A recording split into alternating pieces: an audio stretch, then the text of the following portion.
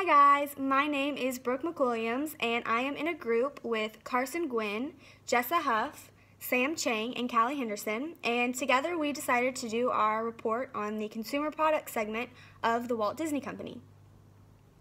The Walt Disney Company is a multi-million-dollar organization that is constantly creating and innovating new ways of generating revenue. In order to do this, they have broken their company down into 5 segments. One of those segments is the consumer products segment, which is what we chose. Consumer products are defined as merchandise that is sold for private consumption based off of Disney's intellectual property. The company breaks consumer products down further into merchandise licensing, publishing, and retail businesses. And then within this, Disney uses licensing, publishing, selling merchandise, and charging for their English tuition centers in China in order to generate revenue. Merchandise licensing contains a wide range of products, so from your basic toys to health and beauty to specialty products, any range of products that Disney creates.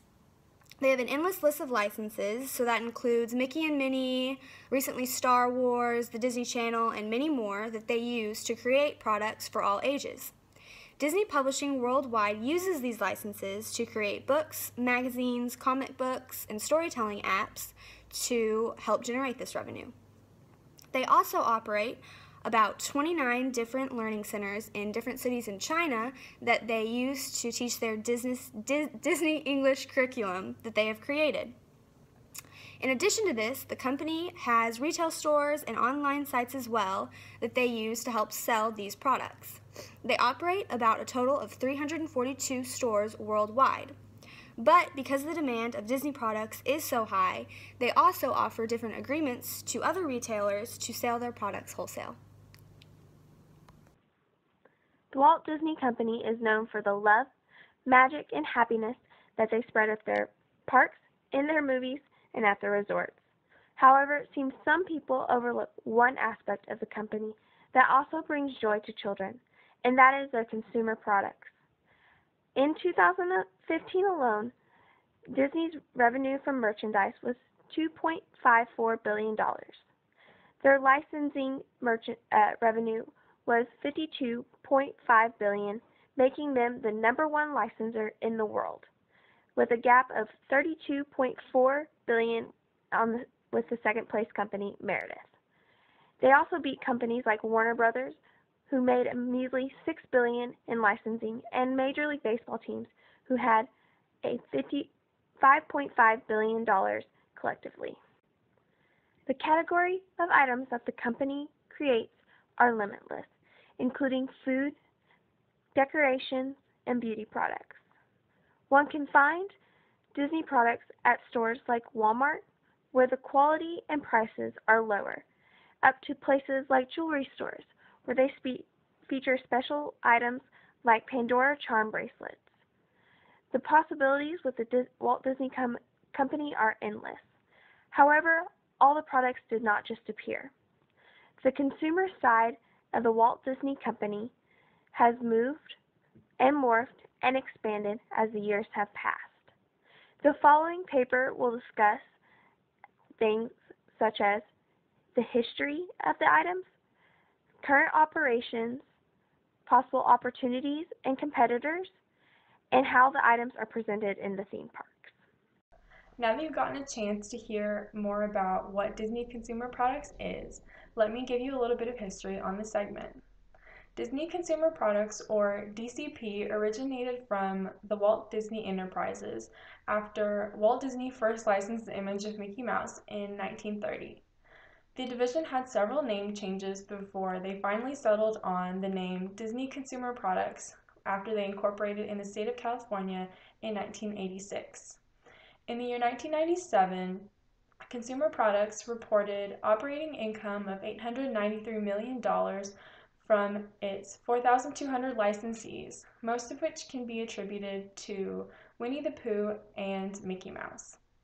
In the early 2000s, Disney began a series of aggressive acquisitions for high-profile franchises and companies, some of which you'll probably remember: Winnie the Pooh, Marvel Entertainment, The Bear in the Big Blue House, The Muppets, Pixar Studios, and Lucasfilms. In the year 2013, Disney had 6 of the highest earning licensed franchises in the world, with Disney Princesses coming in number 1 and Star Wars coming in number 2. In June of 2015, Disney announced the merger of the declining Disney Interactive segment with the Disney Consumer Products segment.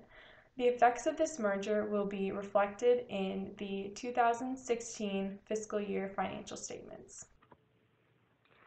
Disney Consumer Products and Interactive Media operates as a segment under the Walt Disney Company and is broken down into 4 different business units, those being licensing, retail, games and apps, and content.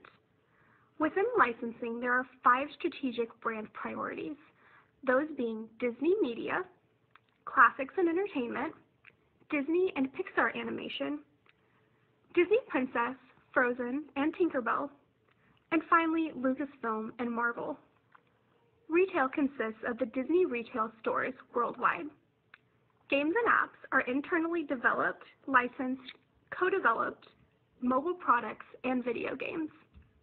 And finally, content consists of the intellectual property and brand creation from Disney. I'll now take you through a brief history of the past year of changes in operating income and revenues for our segment.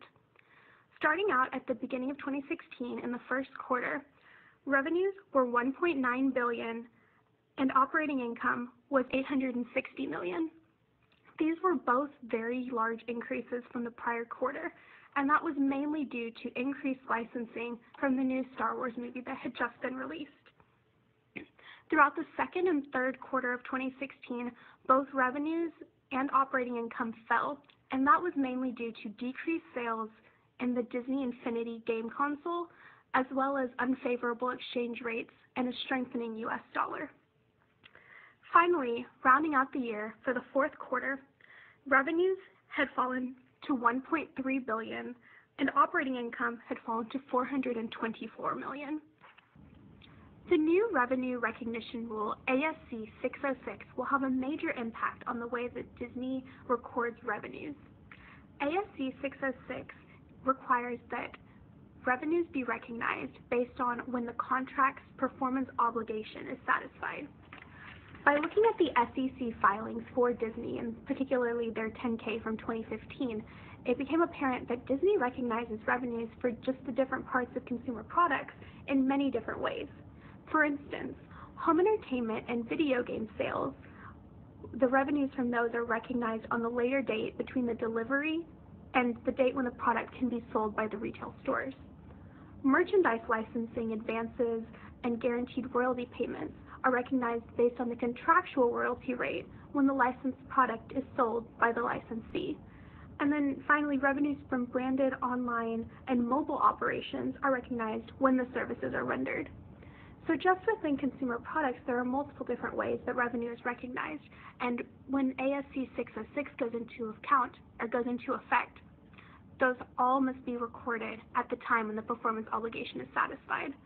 This will change how revenues are seen on the income statement, but it will be a very good thing for the company because it will make it comparable with the other segments of the company as well as different companies worldwide, so there is no ambiguity.